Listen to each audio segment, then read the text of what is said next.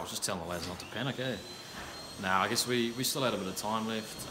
The rate wasn't too high, so if they managed to bowl a couple of good balls, just park it and move on. So I'm telling Tess to just chill out, and same with Locke.